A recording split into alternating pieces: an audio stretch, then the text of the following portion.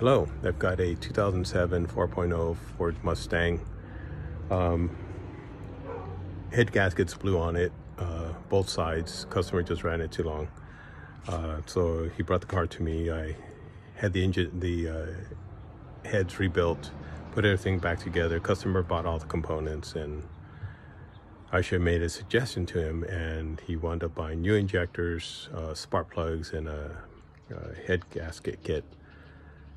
And as soon as we got everything running, all put back together and all that, got to check engine light right away. And I'm thinking, okay, maybe just got to blow some stuff out, from all the stuff that was going through the exhaust when the head gaskets blew. And they'll tell him run it for a couple of days, and he ran it, and then he said, it's getting worse. So then he brought it to me, number 5 cylinder. The wire was up against the exhaust tube on the EGR, so it kind of ruined that cable. So we just put a new set on there. It ran a little better, but still a check engine light came on.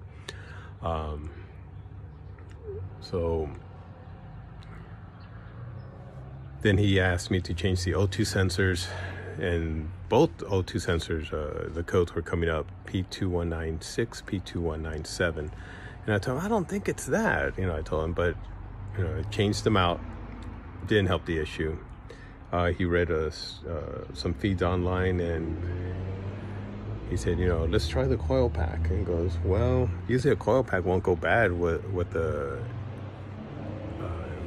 blown head gaskets, but if you're right, we'll change that. But then by this time I said, we got to change out the spark plugs. They are so fouled.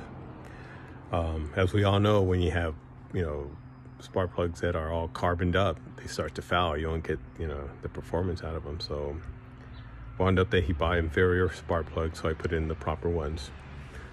By this point, we're just not making any headway on this thing. So I got my inductive light and put the clamp on each spark plug cable, and only one of the cylinders was firing properly, because you can see the flash. If you have any interruptions or anything, and intermediate flashes, you're fouling on that cylinder. So then, I came to a conclusion that it was the fuel injectors. I then asked him, about the injectors. Oh yeah, I just got them online, and and I was thinking, oh great, he got inferior fuel injectors. By this point, I just took it upon myself and bought the fuel injectors and swapped them out. It was a little bit of work, but as soon as I started the engine up, it just ran so much smoother. And I think 2 of the spark plugs were fouled. That's because it was running so rich. So I took it out for a drive, and 15 minutes later came back, and it ran a lot smoother. And then this morning fired it up again and took it out for another drive, came back, and yeah, that engine's just humming now. So for the P2196 P2197, if you're running rich, you're probably looking at fuel injectors. Run a fuel injector cleaner. I used to be against additives for fuel, but I've got a 2014 Prius. I dropped down to 27 miles to the gallon. And I said, great, what's going on? Dumped in, did 2 treatments, 2 bottle treatments of fuel injector cleaner.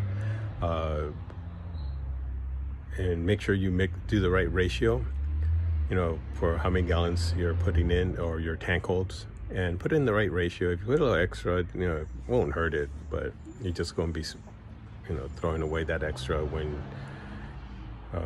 if you can do 2 treatments, 2 tankfuls out of 1 bottle injector cleaner.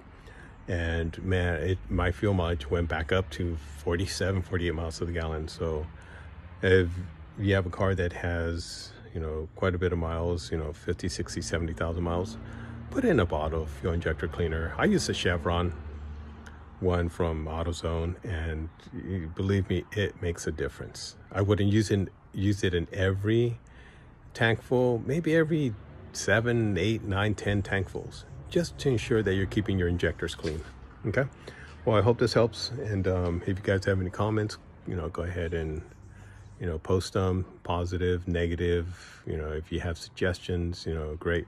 All right. Well, talk to you soon. Bye.